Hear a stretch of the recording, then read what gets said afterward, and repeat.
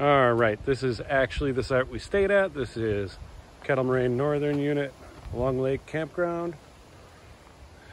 The sign is actually sort of off to the side here. So it's nice, good, sort of secluded.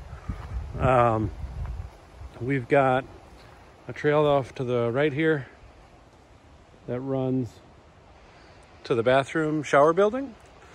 There's another trail back off the corner there that does the same. It's got a single fire pit ring, tree cover along the side here so that, you know, when people drive by, they can't constantly be staring in.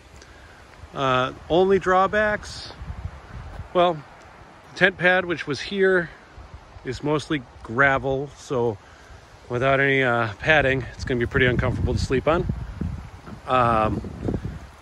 But the trade-off is, you know, and it's a bit of a hill. But we got rain last night, and thanks to being where we were, none of the rain pooled into the tent, and we stayed completely dry.